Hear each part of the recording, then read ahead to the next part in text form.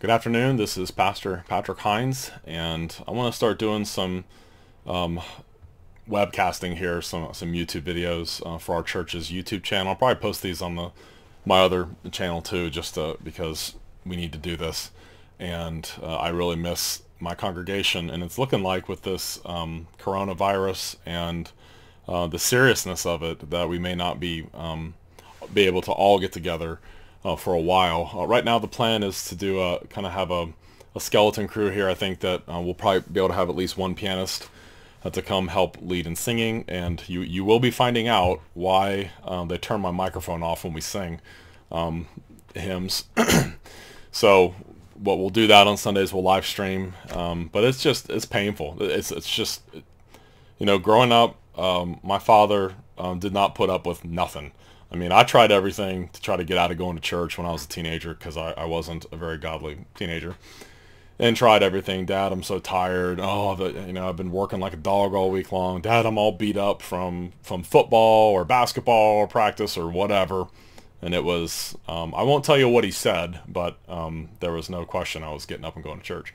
So you just didn't miss church. We did not miss church in my family growing up. And so it's just weird, especially now that I'm a pastor, and I prepared 2 sermons, and I intend to preach those sermons. But it's really a strange thing. It's a process I've gone through. You know, you go through your studying, and then you pray, and you study, and you write, and you do your reading, and by the time you've done your spade work throughout the week, you've got, you know, a message that you wanna preach, and it's just coming out your pores, you know.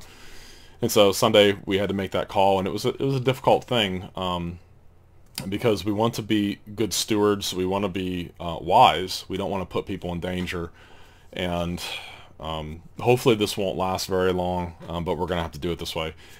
But I've been encouraged by our elders and by one of our deacons that I need to do some videos, just so I have some kind of interaction. Well, actually not interaction, but I'm able to speak to the congregation, and I'm so blessed to be able to preach to such a great group of people, of Christian brothers and sisters, and they've been very loving towards me and my family, and I've appreciated them so much.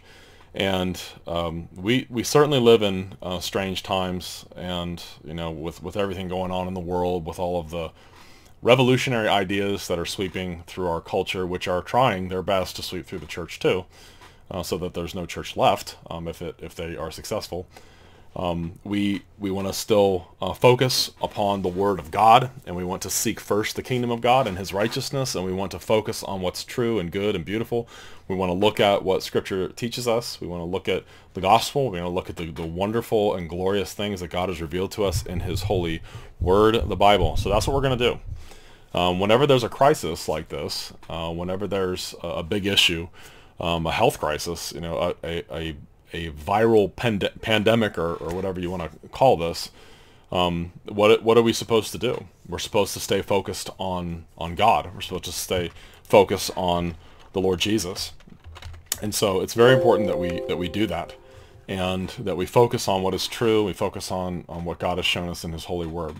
So that's what we're going to do. And what I'd like to do in these videos, I'm going to be pretty ambitious. I'm going to try to do one of these 4 times a week while this is going on, while this issue of the coronavirus is making it so that it's difficult, if not impossible, for the whole church to get together on the Lord's Day.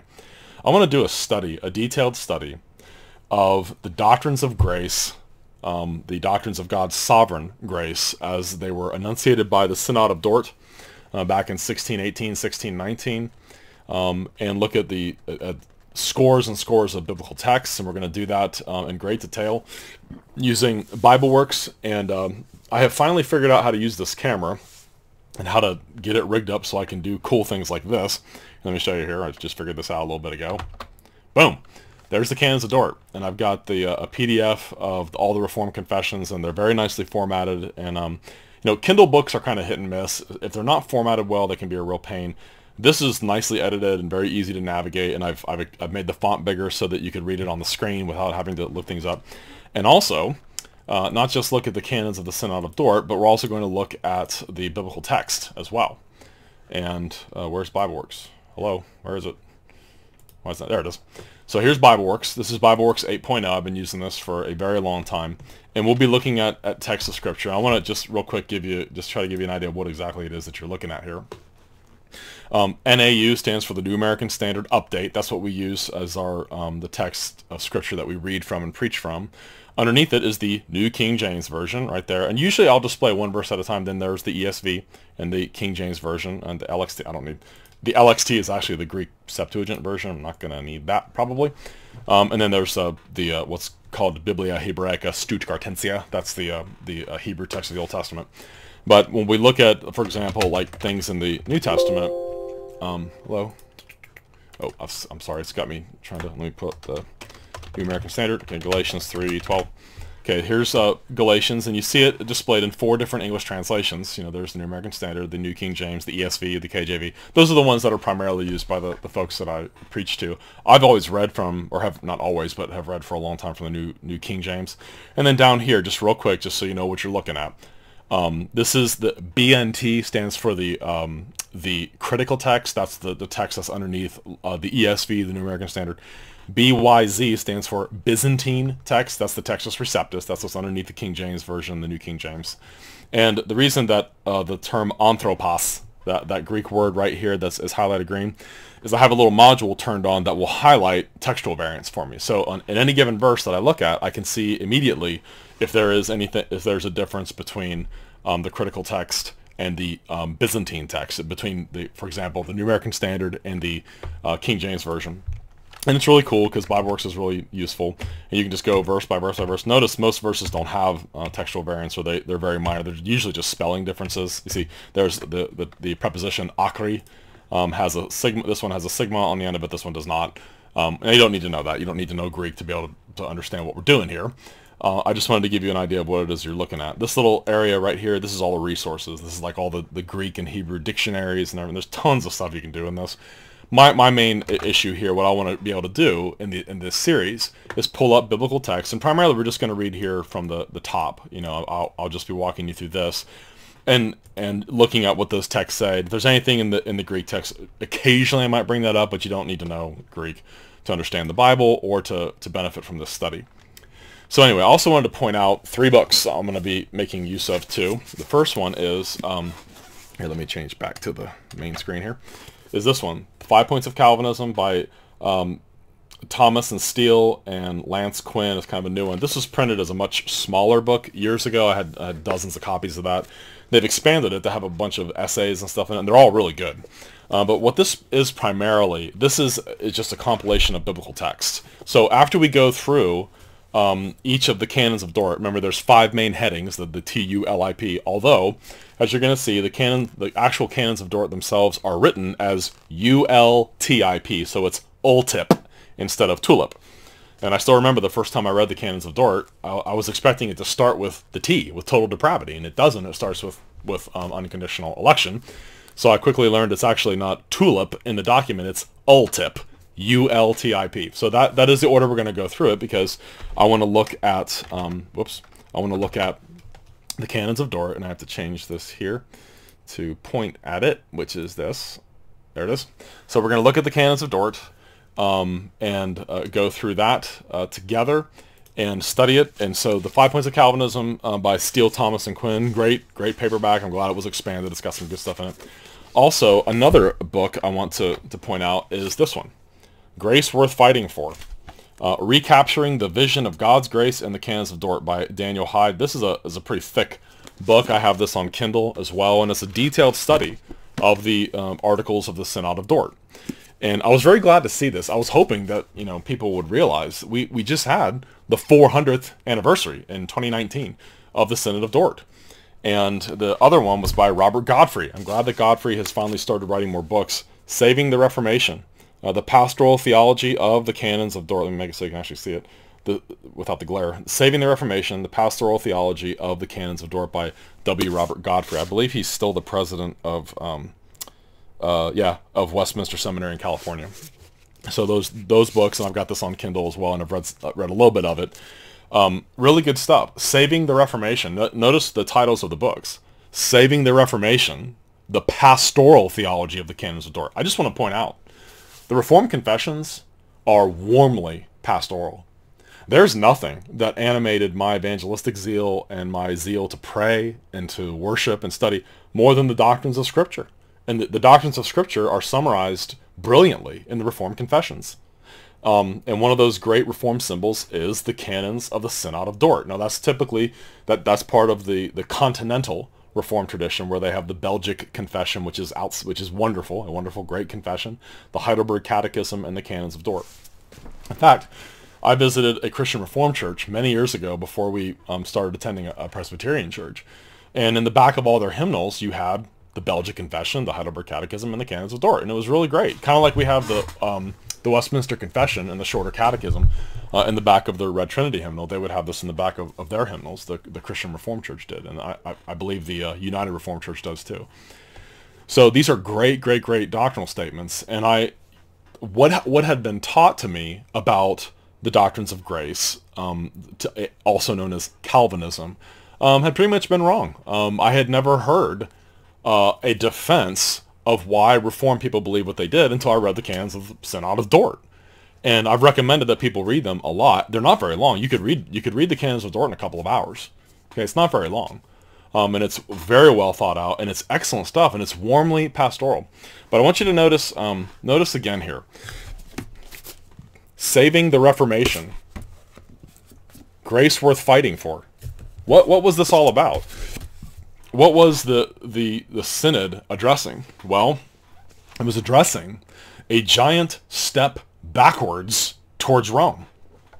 You see, when Calvin and Luther first enunciated their positions, and then you have the codification of those things into the great Reformation confessions, they are solidly hardcore unconditional electing grace. They recognize that for salvation to truly be by grace alone, you have to have unconditional election. If you lose the doctrine of unconditional election, you cannot argue for sola gratia. You can't argue for grace alone anymore. You could say grace is necessary. You could say grace, you couldn't be saved without it, but it's not sufficient by itself. It's not the grace of God alone that saves sinners. It would be something else. It would be the grace of God makes salvation possible if men will use their free will to avail themselves of this, that, or the other thing. Or the grace of God is preemptorily applied equally to everyone to get them out of a state of bondage to sin into some kind of neutral area that makes it possible for them to cast the decisive vote or to do the decisive thing in their own salvation. The Reformers, the churches in the Netherlands, they saw the 5 points of Arminianism, that what they were wanting to be revised, which they answered in the 5 points of the Synod of Dort. They recognized this is a step back to Romanism. This is a step back towards the Pelagian and the semi-Pelagian theology that locates the decisive factor in salvation, not in God's sovereign election, but rather something that we do independently of God. Whether you say grace is necessary prior or not is irrelevant.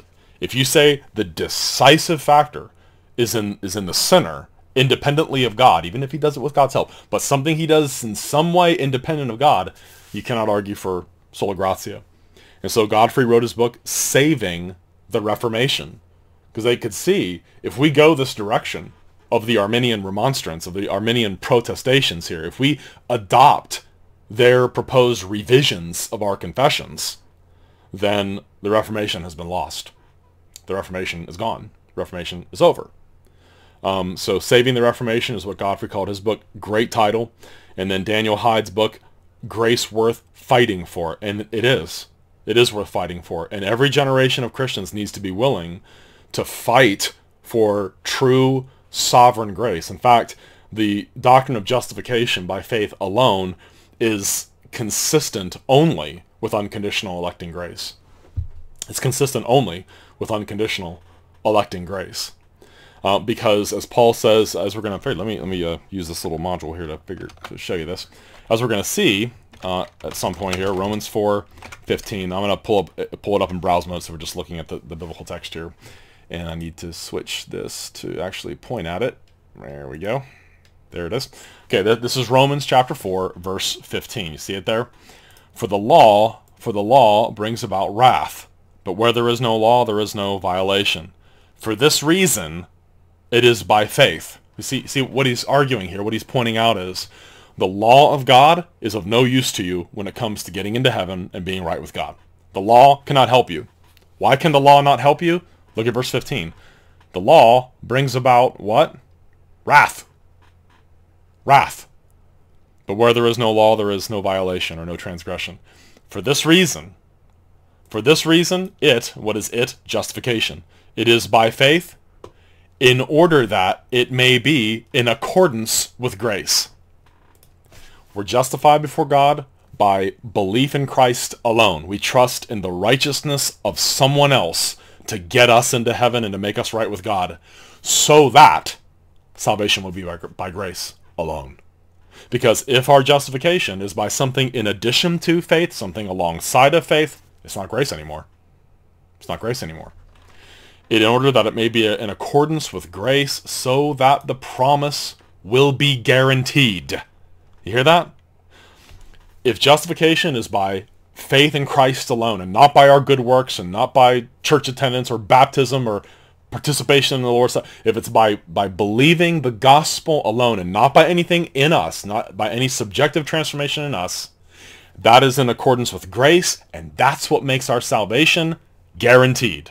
That's what makes it guaranteed. That term babios, the Greek term babios, firm and secure.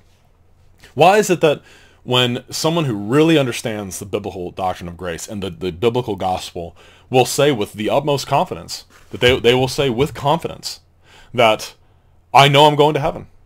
I know I'm going to heaven. Why is that not presumption? Why is that not sinful? Because it is recognizing that the whole of our salvation is in Jesus Christ. So that the promise would be guaranteed to all the descendants or all the seed, not only to those who are of the law, meaning Jews, but also to those who are of the faith of Abraham, who is the father of us all, Gentiles. Verse 17, as it is written, a father of many nations have I made you, in the presence of him whom he believed, even God who gives life to the dead and calls into being that which does not exist. In hope against hope he believed, so that he might become a father of many nations, according to that which has been spoken, so shall your descendants be. It's an amazing use of Genesis 15. That phrase, so shall your descendants be. That's what God said to Abram when he took him outside and said, look at the stars and count them if indeed you can. So shall your descendants be. That's talking about every elect person that will ever be saved, Jew or Gentile, until the end of time. So justification is by faith and not by works. And there's no such thing as future salvation or final salvation or future justification or final justification. No such thing as either one of those things. If you say that there's two justifications, if you say that there's an initial justification and a final justification, what you just did is you made the first justification not really justification. If it really is justification, the need for a second one's totally redundant. If God has declared me righteous before his law on the grounds of the righteousness of Christ, what need is there for a future justification? I learned that this past week. I was reading Archibald Alexander's book on justification. He said to say that there's a future justification is to render the first one null and void, to say that it wasn't justification at all. It's a great argument. He's exactly right. So justification is by faith so that it will be in accordance with grace. And from our perspective, arguing biblically, it is justification by sovereign grace. Sovereign grace. Okay, so saving the Reformation, that's what the Canons of Dort were all about. These Arminian protestations came forward and they got together, and it was a crisis, and they answered it, and they did so in a brilliant fashion. So I want to go through and try to get through the first article here, or at least a good part of it. If not, I'll just put a bookmark in here. Hopefully, I'm going to try to keep these right at the 1 hour timestamp. But the Canons of Dort, because I feel the need to talk to my congregation. I really missed everybody this past Sunday. It's just not, it just feels so wrong not to be together on the Lord's Day, especially since we don't like all live in the same village where we can all hang out together. We see each other on Sundays, you know, and that's when we get to fellowship, and it's always such a great privilege of mine to be able to preach to such a fine group of Christian people whom I love dearly.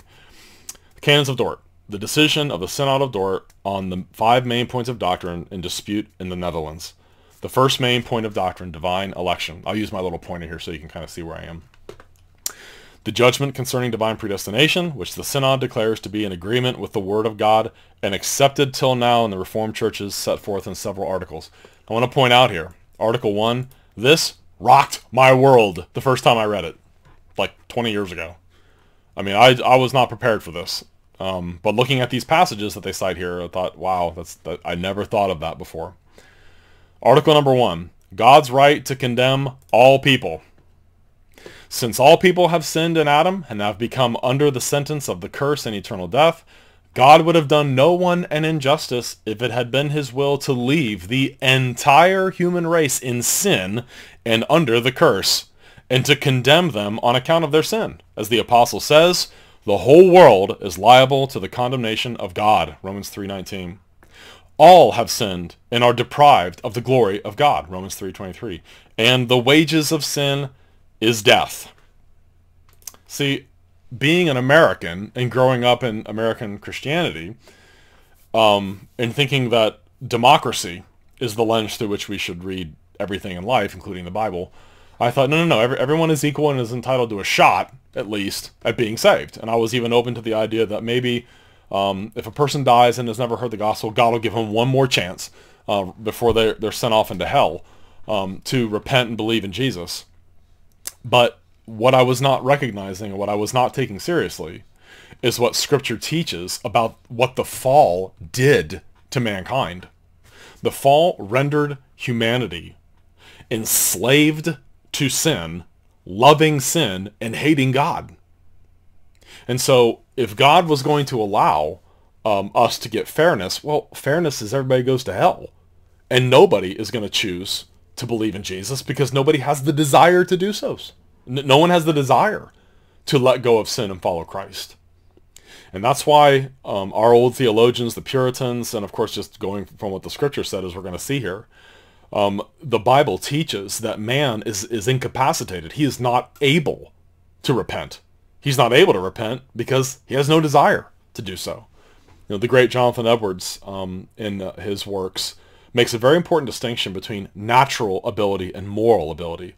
And what Edwards says, that's a really helpful distinction, is that human beings have the natural capacity to obey the law of God. The problem is, after the fall, we don't have the moral ability to do it because we don't want to do it.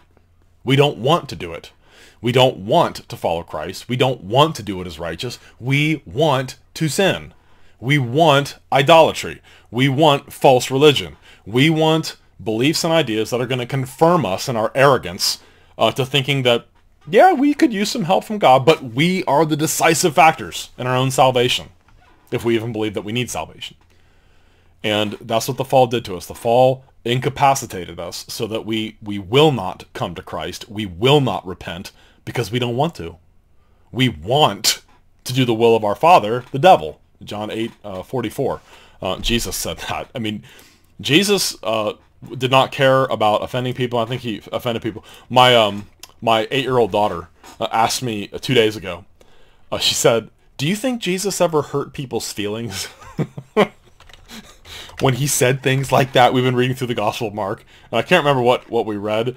She raised her hand. "Daddy, do you think that Jesus ever hurt people's feelings?" I said, "Yeah, I think so. Probably a lot. Pretty often." If someone was broken, though, if someone was repentant for their sin, he was as warm and as welcoming and as pastoral and gracious as possible. But to the pompous and the arrogant, to people who refused to own their sin and repent of it, he hurt people's feelings. Look here at John 8:44. "You are of your father, the devil." This is Jesus arguing with his opponents, his Jewish opponents at the Feast of Tabernacles, John chapter 7 through 10. And he tells them, "You are of your father, the devil, and you want to do the desires of your father. He was a murderer from the beginning and does not stand in the truth because there is no truth in him. Whenever he speaks a lie, he speaks from his own nature, for he is a liar and the father of lies." Look at verse 45. "But because I speak the truth, you do not believe me." Isn't that an amazing thing? He says, the reason, the cause of your hatred of me is because I tell you the truth. Who are the most popular people in Israel throughout the Old Testament? Who are the most popular people? The false prophets. false prophets who told people, peace, peace, you're fine. Everything's hunky-dory happy. Peace, peace. Everything's great. No need to repent. And who are the ones that the people despised? And I mean murdered and killed and persecuted. The prophets. The prophets that told them the truth. The prophets that spoke the truth to them. They were hated because they told the truth. And so this is the condition of every human being. Apart from the irresistible, effectual call of God, this is all of us. We want to do the desires of our father, the devil. And people find solace in false religion all the time. In pseudo forms of Christianity that will affirm them in their sin, that will allow them to think that, no, we're not that bad, and yeah, we got grace through baptism, and now we haven't done anything definitively wrong. We haven't done anything that's going to land us in hell. That is not a biblical doctrine of human depravity. Man is a slave of sin. Jesus said that earlier in the same chapter in John 8:32. He said in verse 31, Jesus was saying to those Jews who had believed in him, if you continue in my word, then you are truly disciples of mine, and you will know the truth, and the truth will make you free. In verse 33, then they answered him, we are Abraham's descendants and have never been enslaved to anyone. How is it that you say you will become free? Jesus answered them, truly, truly, I say to you, everyone who commits sin is the slave of sin. See that? So whoever commits sin is a slave of sin. So God has the right to condemn the entire human race. To condemn the entire human race.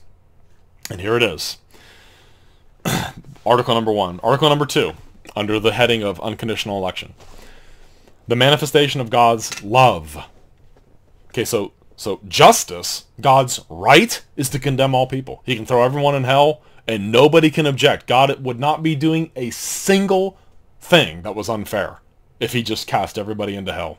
That would violate nothing about justice. Nothing at all. For you and I and every other human being that would ever be born in Adam's rebellious and sinful race were just sent off to hell. Nothing about justice would be violated if God had done that. So often people think of unconditional election. Oh, that's just terrible. I thought that God was a loving God.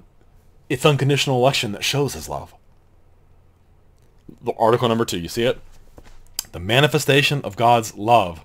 But this is how God showed his love. He sent his only begotten Son into the world so that whoever believes in him should not perish, but have eternal life. And there, of course, is the allusion to John 3:16. I want to look at John 3:16 here, because this is one of the most often misused verses in the Bible. For God so loved the world. What the term that's used there, it means in this manner God loved the world, that he gave his only begotten Son, that whoever believes in him shall not perish. And that phrase that's used there means everyone believing in him would not perish. I mean, there's particularity even there. It's not that no one should perish, but only those who believe. Only those that are believing.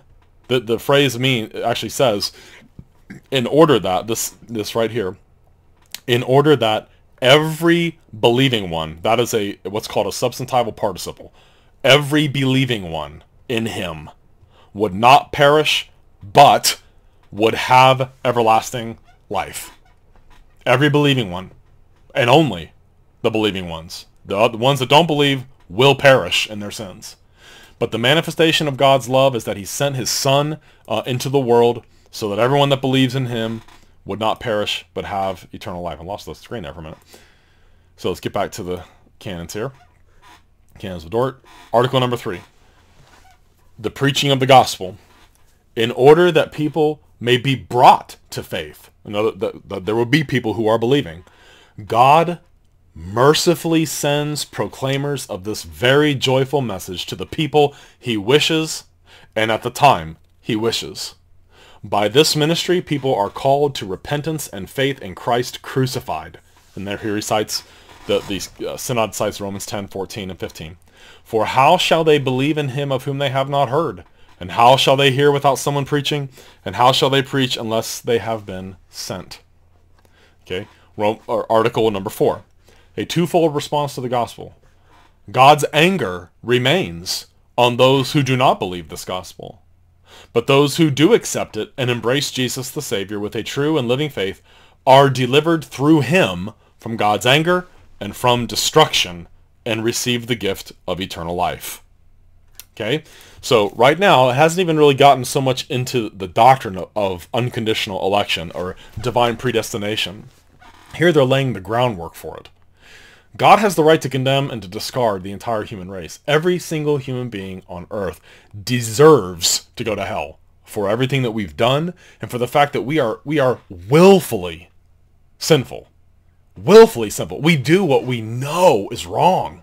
A lot. And that's everybody. That's everybody. God has the right to condemn the whole human race. But you see the love of God. You see the love of God in that he sends the gospel. He sends Jesus into the world, and then he sends ministers out into the world to preach this gospel. Article number 5. The sources of unbelief and faith. Critical point here.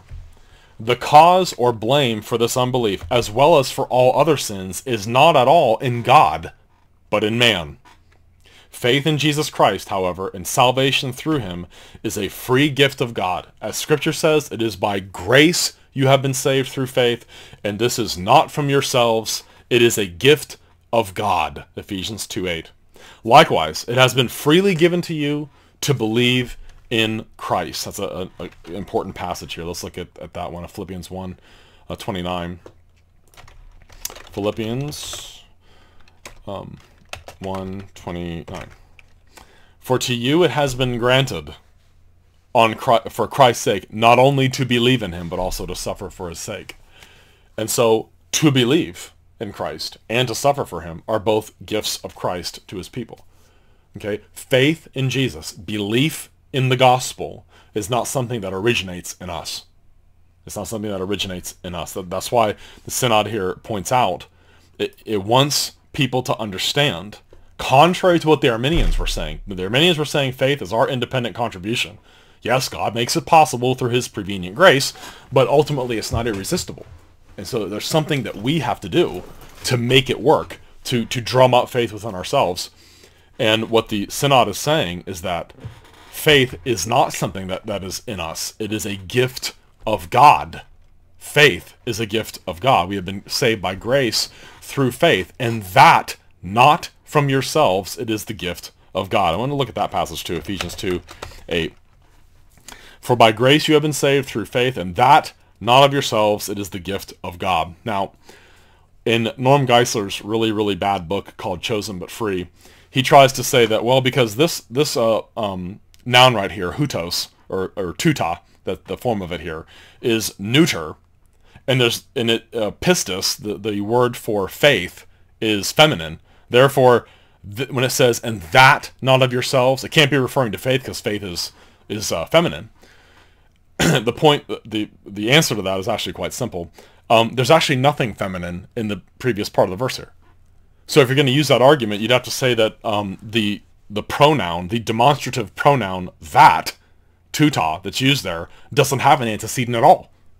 And yet the neuter use here is simply a way of wrapping up everything that comes before it in the verse here. So, and when it says, and that not of yourselves here, grace and salvation, been saved, and faith, all of those things are the gift of God. That not of yourselves. You see it there? And that not of yourselves, that's a neuter pronoun, but it wraps up everything, grace, salvation, and faith. And it's a common construction in Greek. The neuter demonstrative wraps up everything that comes before it. And that not of yourselves. What is that referring to? Grace, salvation, and belief. Faith. It is the gift of God. Not of works, says verse 9. Verse 9. Not as a result of works, so that no one may boast. So that no one may boast. And then verse 10, very important too. For we are his workmanship, created in Christ Jesus for good works, which God prepared beforehand that we should walk in them. So does a Christian do good works? Yep. Are they saved by him? Nope. Well, how do you know that? Because it says we're saved by grace through faith, and that not of yourselves, it's the gift of God, not by works, lest anyone should boast. Now, in case someone would hear that and go, oh, cool, we can just sin all we want. Verse 10. For we are his workmanship, created in Christ Jesus for good works, which God prepared beforehand that God prepared beforehand, that we should walk in them. Will a Christian walk in good works? Yes. Are they saved by them? No. How do we know that? Because we're saved by grace through faith, not by works, lest anyone should boast. It's very emphatic here. Okay?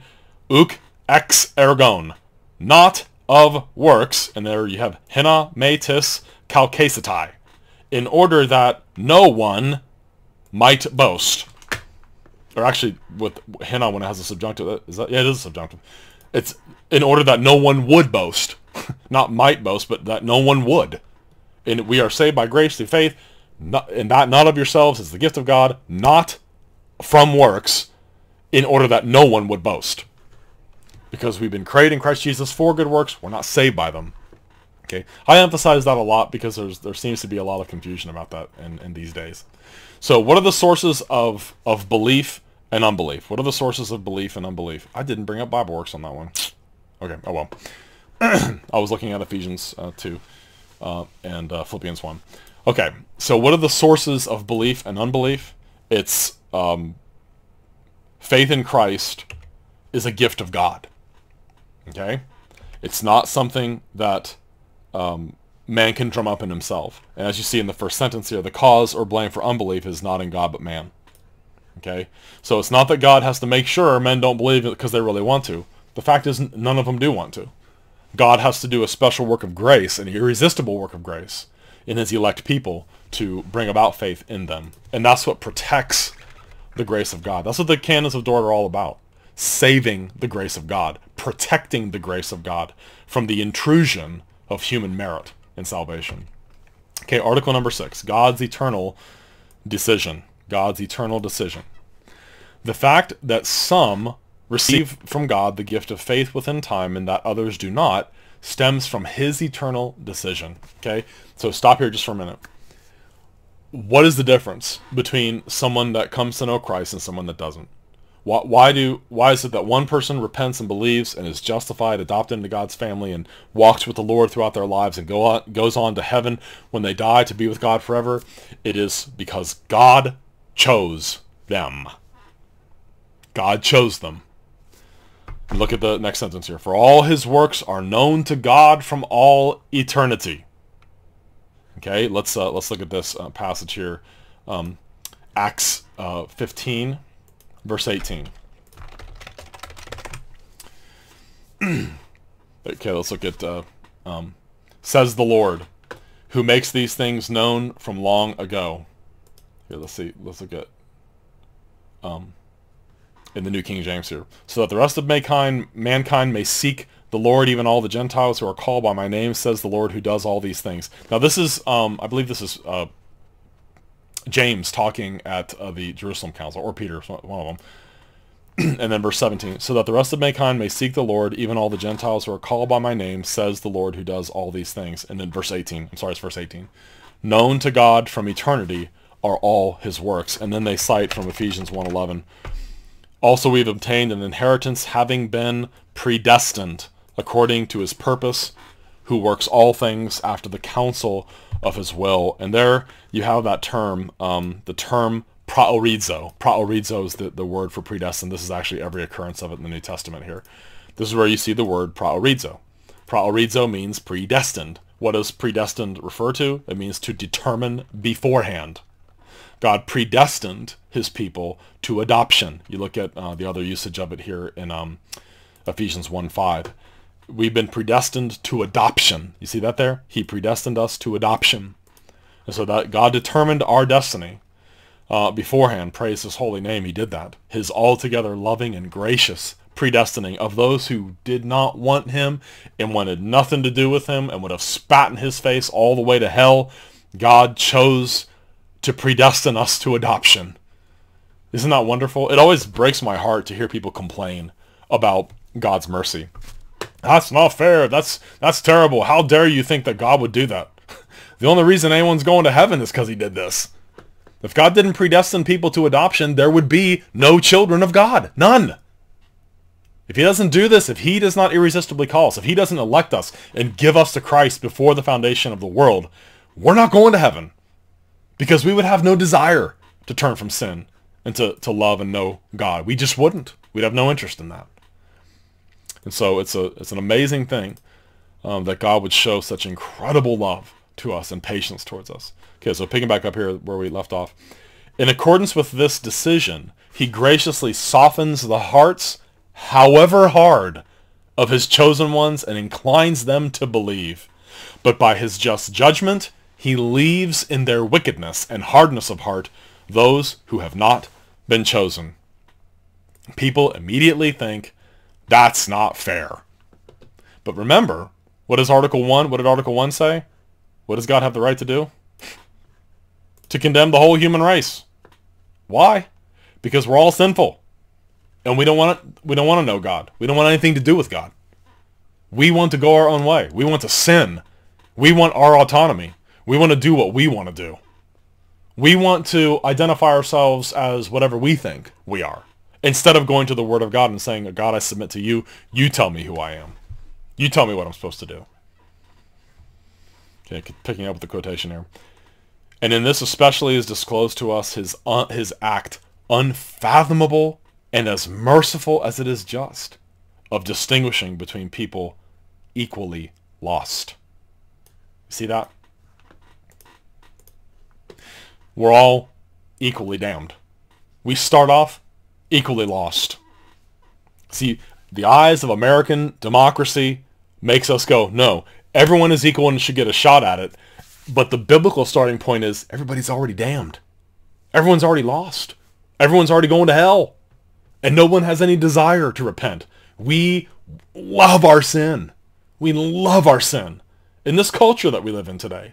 I mean, this culture revels in everything that is vile and disgusting and wants it to be celebrated and wants it to be illegal to even tell them to repent of their first love, which is sin. But listen to that sentence again. Remember, that's why Godfrey called his book Saving the Reformation. You see the subtitle there? The Pastoral Theology of the Canons of Dort. This is heartwarming stuff. Listen to that sentence again. And in this, especially, is disclosed to us his act, unfathomable and as merciful as it is just, of distinguishing between people equally lost. Not equally worthy, but equally lost. This is the well-known decision of election and reprobation revealed in God's Word. This decision the wicked, impure, and unstable distort to their own ruin, but it provides holy and godly souls with comfort beyond words. I'm going to highlight that one. That gets a red highlight. That's one of the things I like about Kindle, is that once it's highlighted here, it's highlighted on my phone and all my other gadgets that have my Kindle books on it. What a great sentence. This decision, the wicked, impure, and unstable distort to their own ruin. The fact that God chooses who he's going to save and bypasses the rest. He chooses to show mercy to some among a vast multitude of people, all of whom are equally lost, equally dead in their sins, equally hell-bound, equally enslaved to depravity and rebellion against God. And I still remember reading Romans 9 over and over and over again, and just being so irritated that God is actually God. That verse, Romans 9:18, therefore he has mercy on whom he wills, and whom he wills, he hardens. Wow. As it is written, I still remember it, the quotation from Moses when God causes his goodness to pass by him in the cleft of the rock. I will have mercy on whom I will have mercy. I will have compassion on whom I will have compassion. I remember it hitting me then. Everyone needs mercy and compassion. Who gets mercy and compassion? The ones that God wills to show it to. Because we're equally undeserving, equally lost, equally have a title to nothing but damnation and hell. Look at that. Let's pull this up here and look at it real quick. That passage, it was one of those 2x4 moments upside the head. Romans 9:18. Let's pull up the browse mode here. Okay, NAU. Romans 9:18. So then he has mercy on whom he wills, and he hardens whom he desires. You will say to me then, as I did, why does he still find fault? Who can resist his will? That's not fair. On the contrary, who are you, oh man? Who answers back to God? The thing molded will not say to the molder, why did you make me like this, will it? Does not the potter have a right over the clay to make from the same lump one vessel for honorable use and another for common use? Wow. Look back at verse 17. See it here? Verse 17 right here. For the scripture says to Pharaoh, for this very purpose I have raised you up. By the way, Moses said that in Pharaoh's face. I raised you up to demonstrate my power in you and that my name might be proclaimed throughout all the earth. Look back at verse 15. Here, that's what I was quoting earlier.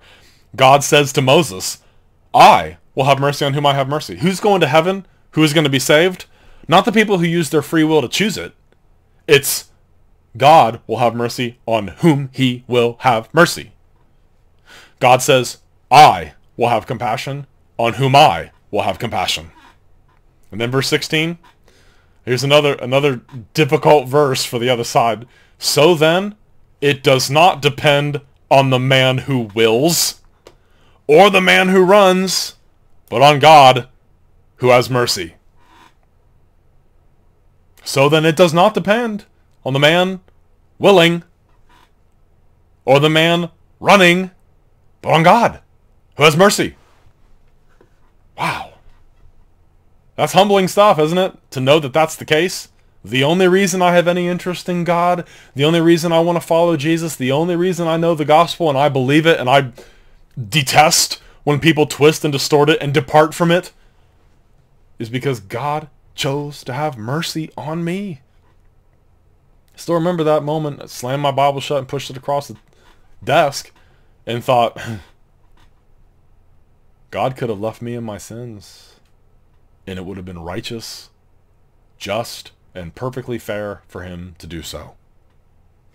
What an arrogant fool I have been to scoff at the idea that God is really God, that he really is sovereign, that he really is the king of everything. And yet, God in his incredible patience and love changed that. And by his grace alone, made me teachable. Made me look at these passages that used to bother me so much, used to bug me so much, and changed all that. Changed all that for me. Listen to the last sentence here again from Article 6. This decision, the wicked, God's decision of who he's going to save and who he's going to bypass and leave justly in their sins. This decision, the wicked, impure, and unstable distort to their own ruin. But see the part I've highlighted? But it provides holy and godly souls with comfort beyond words. That's true. It used to bother me. Now it is the sovereignty of God that keeps me sane. In the midst of trials, in the midst of hardship, seasons of doubt, sin, difficult stuff that I go through. Sorry, someone's texting me. getting more on the grocery list here. I need to get from the grocery store.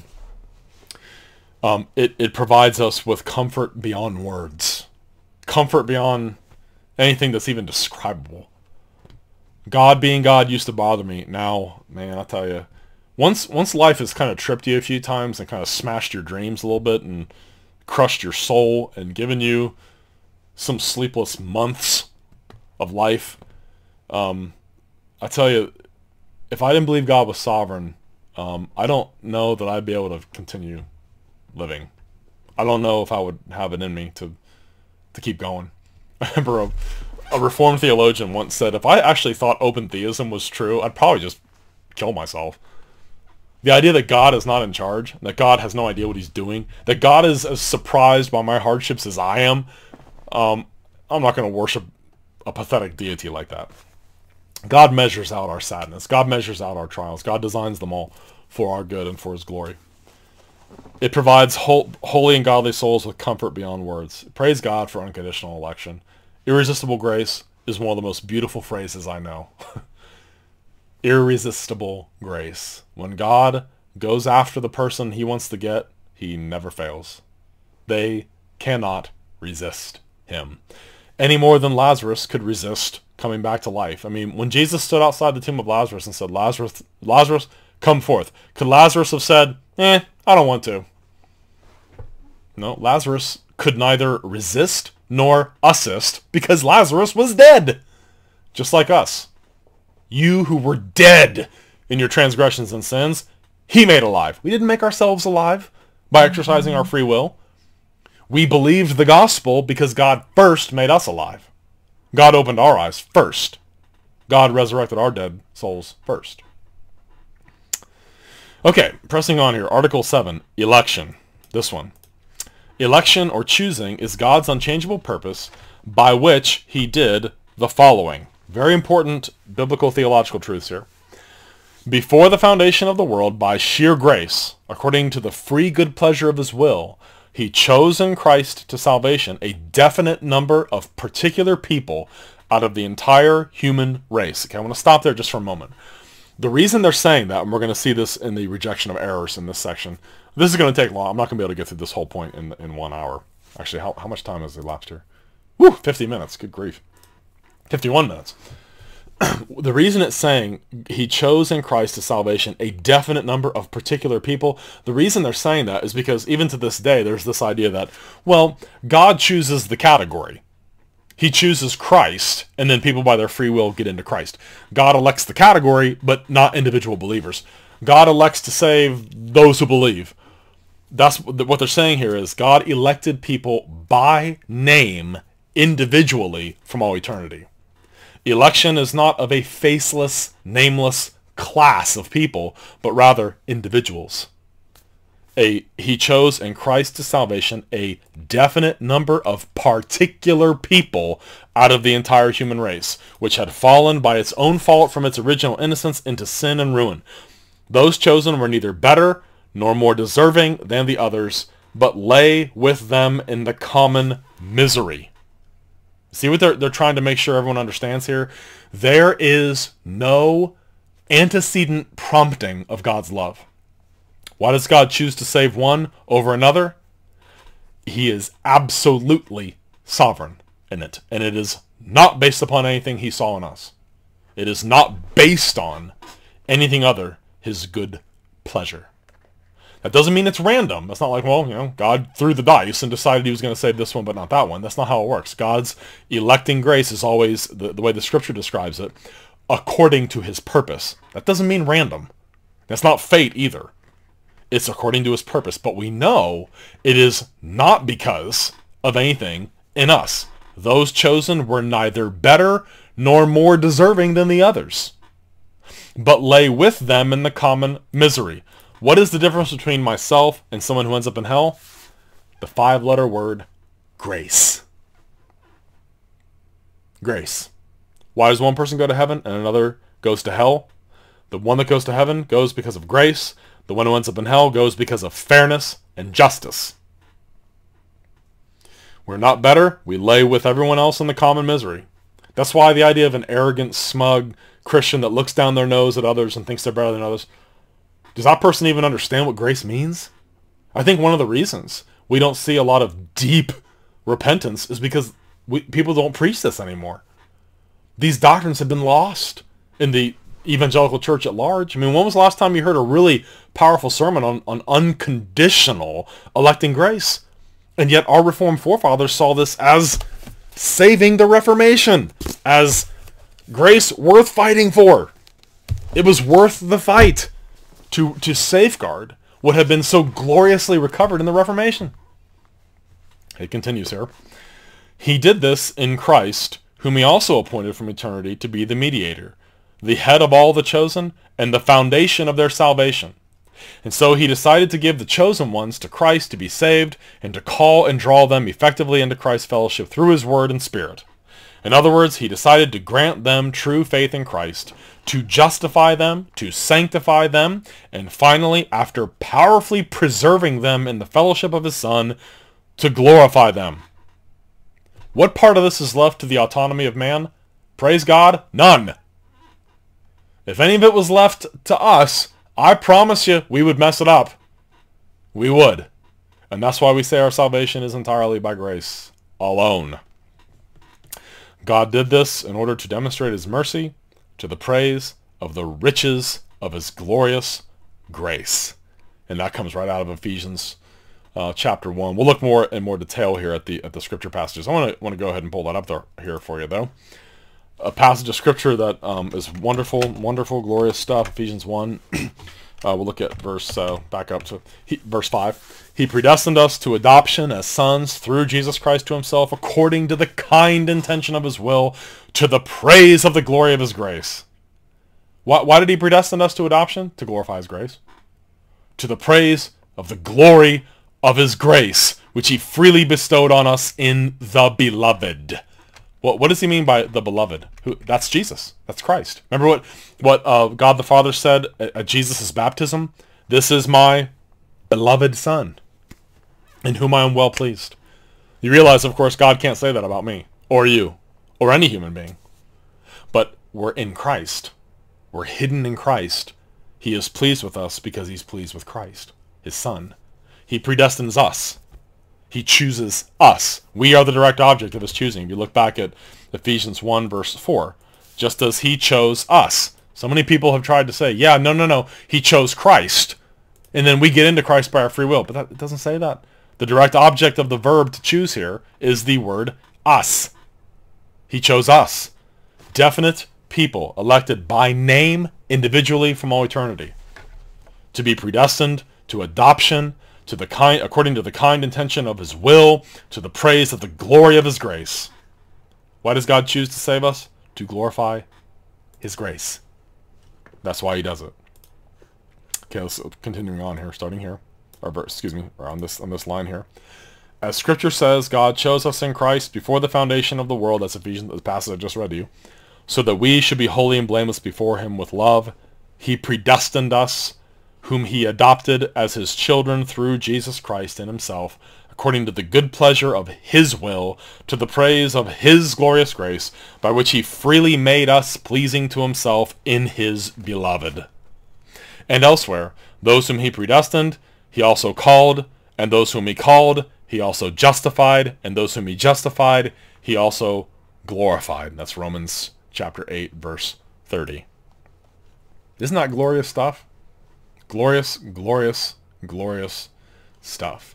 Let's put that in this context here. We'll put a bookmark here, and we'll pick up at Article 8. I'm going to highlight this so I remember where we were. I'll put a bookmark in it there, and I'm going to finish off our time here looking at the golden chain here in Romans chapter 8.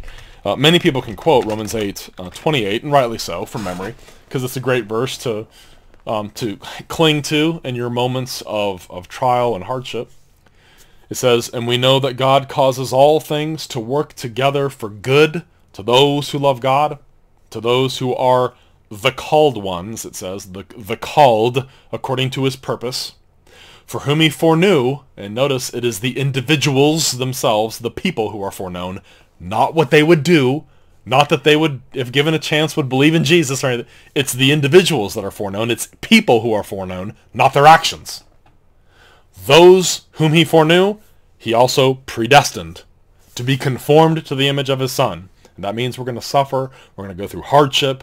We're going to be carried through the fire and the water to burn off dross and doubt and unbelief. And we're going to have dreams that are crushed and shattered. And God's going to pull us through it. And he's going to make us better through it. And he's going to make us spiritually larger and spiritual giants by carrying us through hard things, just as his Son went through hard things. We're going to be conformed to the image of his Son, so that he would be the firstborn among many brethren. And these whom he predestined, he also called. That's the effectual call of God. That is the irresistible, effectual, gracious call of God. And we'll look at that in great detail in Scripture here later. And those whom he called, he also justified. And these whom he justified, he also glorified. Verse 30. Isn't that glorious? The golden chain, it cannot be broken. Every single individual that's foreknown. And that term, prognosko, it means to love beforehand. It means to enter into a relationship with beforehand. Everyone that God chose in Christ before the foundation of the world, he will call them, justify them, and glorify them.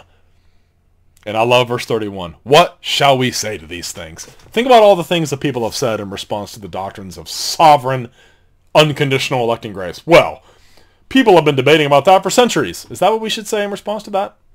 well, there's good men on both sides, there's good scholars on both sides, they don't agree. No one is gonna solve the debate over predestination and free will. Is that what Paul says? What shall we say to the fact that God predestines us to eternal life, to faith, to calling, justification, sanctification? Jesus said in John 6:37, all that the Father gives me will come to me. He predestines us to believe. That's what coming to Christ means. He predestines us to faith in Christ. All that the Father gives me will come to me. He glorifies them. What shall we say to these things? Look at what it says. If God is for us, who is against us? If God is for us, who can be against us? Verse 32, he who did not spare his own son, but delivered him up for us all, how will he not also with him freely give us all things? Who will bring a charge against God's elect? God is the one who justifies. Who is the one who condemns? Think about that. No judicial charge of wrongdoing will ever be brought against me, because Jesus bore the wrath against my sins at the cross. He has redeemed me from my lawless transgressions and all my sins. He has redeemed me from the law's curse so that I have peace with God. God is the one who justifies. Who is he who condemns?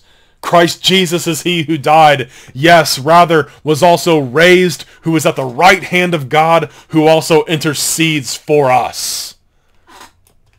That is one of the clearest statements of limited atonement, of particular redeeming grace in the whole Bible. Who will bring a charge against God's elect? No one can bring a charge against God's elect, because Christ Jesus died. He was raised. He's at the right hand of God. He intercedes for us. He intercedes for us. What is the antecedent of the pronoun us? The elect. God's elect. Why will no charge be brought against us? God is justified. Who? The elect. He intercedes for the elect. Who will separate us from the love of Christ? Who is the us? The elect. Those foreknown, predestined, called, justified, glorified. Who will separate us from the love of Christ? Nothing. Nothing. Tribulation, distress, persecution, famine, nakedness, peril, or sword. As it is written, for your sake we're being put to death daily, all day long. We are considered sheep to be slaughtered. But in all these things, we are more than conquerors. We overwhelmingly conquer, says the New American Standard, through him who loved us. For I am convinced. Some translations render that as persuaded, but the verb there means convinced. I am convinced. I hold it to be a fact. Neither death, nor life, angels, principalities, nor things present, nor things to come. I don't care if the coronavirus kills 3/4 of the population of this country. Nothing in the future, nothing to come, nor powers, height, nor depth, nor any other created thing will be able to separate us from the love of God which is in Christ Jesus our Lord. That's security. So come what may, if God is for me, who can be against me? What can happen?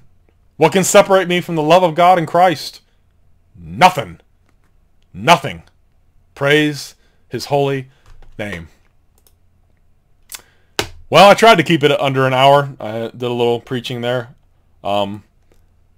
You feel the need to preach when you've prepared a sermon. I didn't even prepare a sermon on this topic, but you can't help it when you read about it. So I'll be doing a lot of preaching into these videos.